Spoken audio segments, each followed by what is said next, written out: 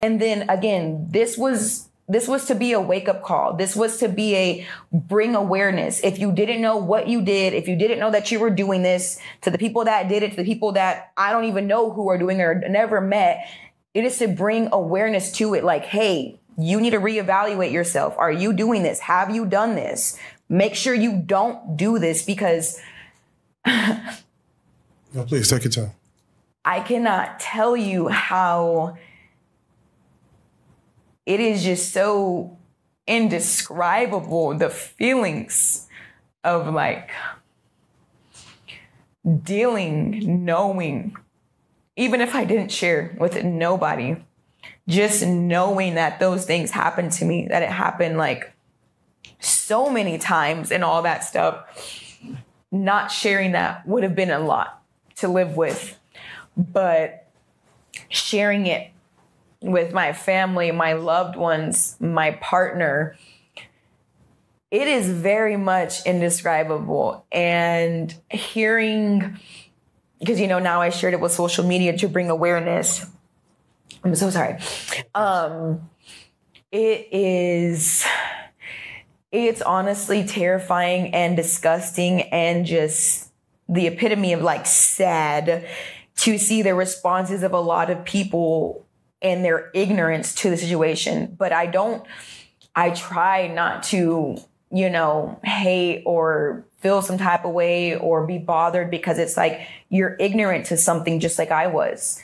If I didn't know about it and saw it, I would probably speak how y'all are speaking on it, like there's no to say thank you. There's no to say, against any of those things. Because you don't know about it. But it's difficult. I've literally gotten calls to my mother, calls to my job. It's affected me at work. I had to take a little bit over like a week off at work because I get triggers. I had a person that watches my page that was somewhat of a regular to my job come in and call me over to his table just to be like, hey, Miss Popular, hey, Miss Date Rape. And I can't tell you how that it's just indescribable. I literally had a panic attack, and a girl that I would never even really talk to at work. She's a bartender, super fine, super gorgeous. She's super cute. She was literally helping me through my panic attack. And it was so bad that I didn't even know for the longest who was helping me through it in the bathroom at my job, because it was so bad. Like, this has been horrible on my mental, emotional.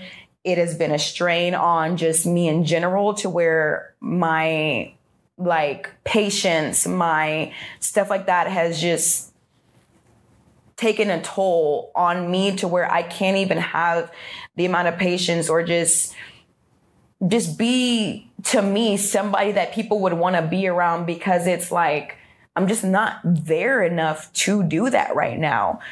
A lot of this stuff I had put off because I didn't know what had happened to me. And when I found out, I was still working through all of that past stuff with that past relationship and what that did to me mentally, to where my brain was like, bitch, you can't handle this. We're putting this off to the side until you work through all of this.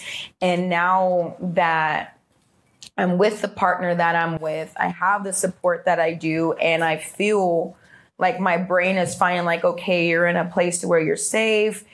You can literally breathe. Like, we're not going to give you everything you were putting off that you need to work through, because even though you don't think you're going through it, your subconscious, your body is dealing with it, and you need to release it. You need to do something with it.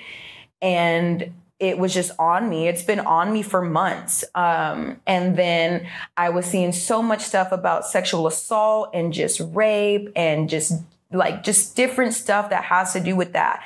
And then Women's Month was coming up, and, it just passed. And now we're literally at the start of Sexual Assault Awareness Month. And I feel like a lot of people don't even know that April is Sexual Assault Awareness Month. And